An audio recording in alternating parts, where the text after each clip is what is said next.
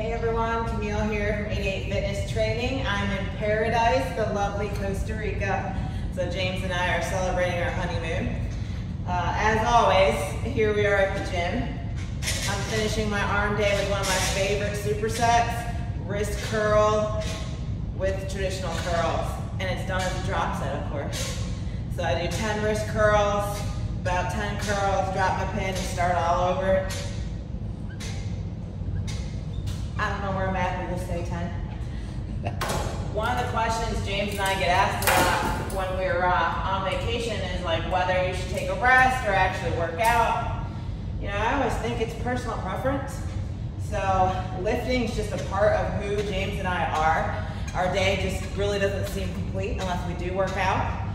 I mean, of course, when we're on vacation, we're not obsessive about it or anything like that. We fit it in where we can. So today we had kind of like a free moment, free morning, so we decided to get it in.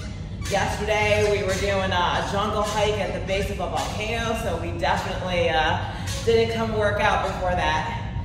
And that's another thing, you know, it depends how active you are. So on our vacations, we like extreme sports, hiking, biking. We're going scuba diving tomorrow, so we definitely don't need to necessarily get a workout in, but again, do what works best for you. All right, y'all, thanks for tuning in. Camille, 88 Fitness Training.